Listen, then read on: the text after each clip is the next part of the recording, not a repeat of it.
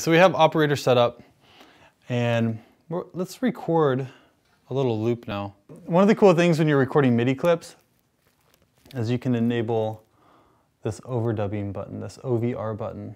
When I'm making a loop, it's just gonna stay red. The clip is still gonna be recording after I'm done with one phrase, and I can keep recording stuff over the top. So let's play around with this. So I've already mapped this. This is just like, you know, like a cooking show where like you pulled the cookies out of the oven. This is all mapped, and then we're set to go, so.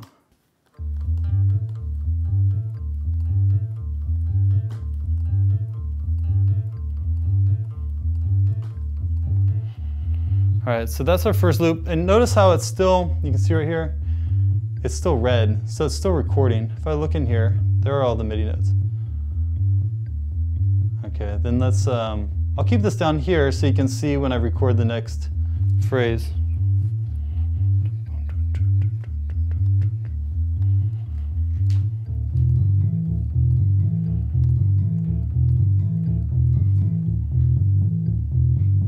Oh yeah. We'll do another.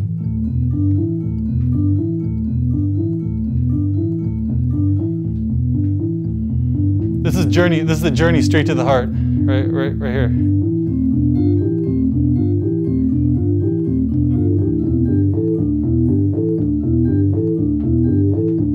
Cool. Yay. So that's all just from overdubbing. All right, so the next thing we're gonna do is set up a drum rack. And a drum rack allows us to have a sound inside the arrangement view of Ableton, and then we can slice it up and then remap those notes to different notes on the guitar. So let's do that. So I'm gonna make a new audio track. Go to Insert, Audio Track, or Command T. And I've got just the perfect sound waiting for us. The sound of wind. Okay, so it doesn't matter where you drag it because we're not going to be sequencing anything. We're just going to be slicing it.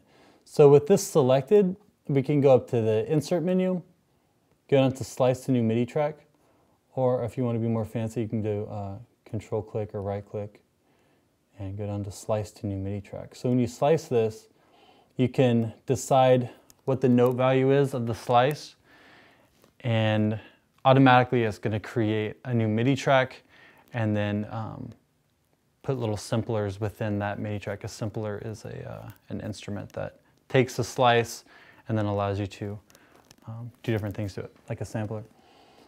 So let's just have like a quarter note. That looks good. So based on this whole clip that we have here, there's going to be 64 slices that are created. So let's just say OK. And that automatically maps them in here. So then after we slice the sample, drum rack is automatically set up in a new MIDI track. And then we have all these different slices. So this is the sound of wind.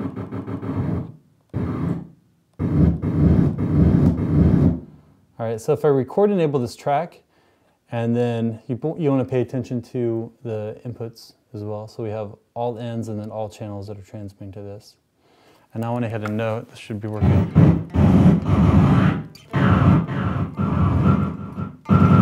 Yeah.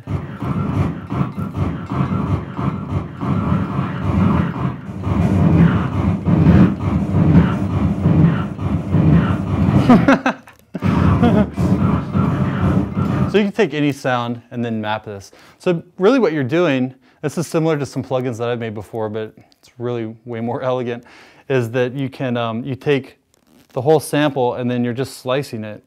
When you make your slices, you could slice it up to, like, you know, work out the math and make 22 slices. So each slice would be, you know, a fret here if you wanted to.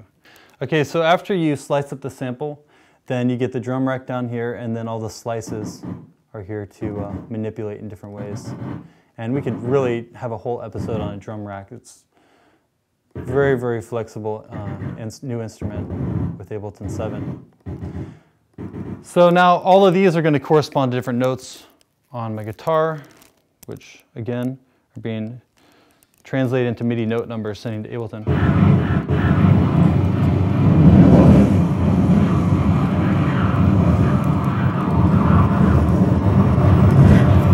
So playing them all in sequence like that, it's almost just playing the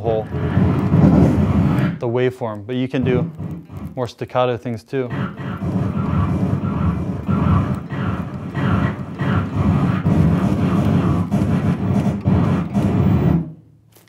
Yeah. So why would you want to map wind to your guitar? To blow people away.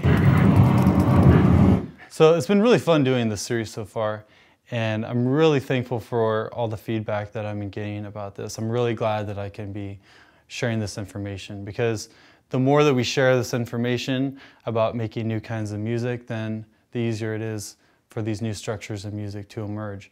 And yeah, just keep your feedback coming and questions. If you guys have any questions about this, let me know and I'll try to address it in the next episode.